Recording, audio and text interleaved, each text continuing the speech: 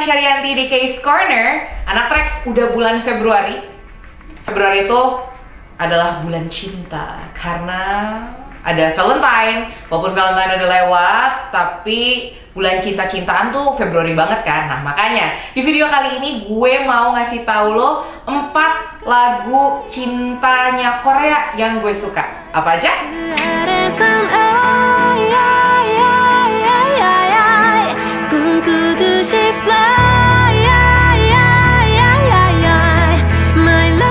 Di urutan keempat, lagu love song Korea yang gue suka itu lagunya Taeyeon yang featuring Dean yang Starlight.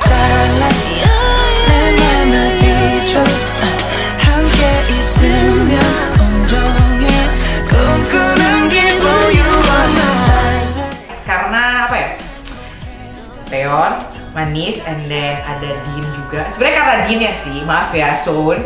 Tapi gue suka lagu ini karena ada Dean-nya dan lagunya manis sekali. I like. Di urutan ketiga, lagu love song Korea yang gue suka itu lagunya Gain featuring sama Eric Shinhwa. 중독이 심한 너랑 게임에 난 이미 pain 문제가 없어 우리 둘 사이엔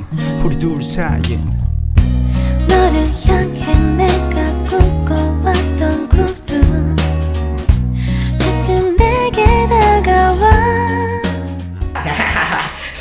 Anjir, gue bias banget ya. Yang pertama, yang nomor 4 gue suka Starlight gara-gara ada Dean. Yang kedua lagunya Gain yang judul Nostalgic atau Nostalgia itu gue suka karena ada Eric Moon. Itu bias gue, Shinhwa ya kan. Tapi lagu ini emang enak banget. Gue sebenarnya suka lagu ini dari versi awalnya. Jadi versi awalnya itu dinyanyiin sama Yozo, featuring Eric juga. Tapi gue lebih suka versi Gain karena rapnya Eric lebih bagus. It's about seseorang yang akhirnya menemukan soulmate gitu katanya.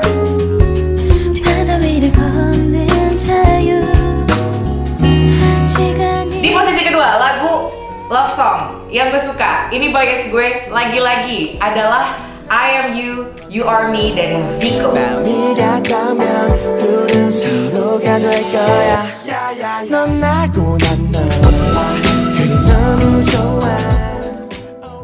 Kenapa gue suka lagu ini? Of course, Zico. And then gue tuh kan gak terlalu suka lagu yang menye-menye banget ya. Tapi ini gue akhirnya menemukan lagu cinta yang gak terlalu menye-menye, tapi it's about love. Sebenarnya lagu ini tuh tentang, ini pas banget buat orang-orang yang baru jadian, baru banget jadian, lagi mesra-mesranya, lagi cocok-cocoknya. Nah, lagu ini itu banget buat yang jadian.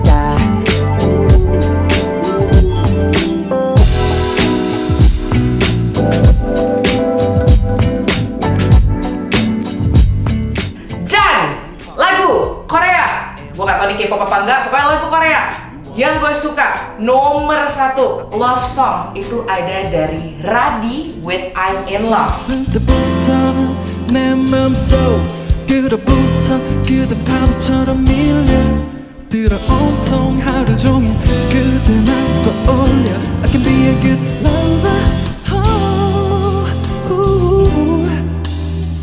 세상에서 가장 행복한 여자로 만들어줄게.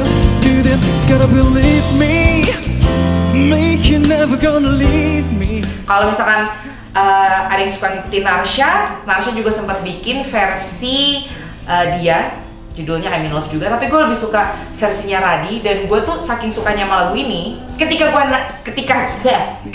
nikah nanti, gue berharap band wedding gue bisa membawakan lagu ini karena it's very very very sweet.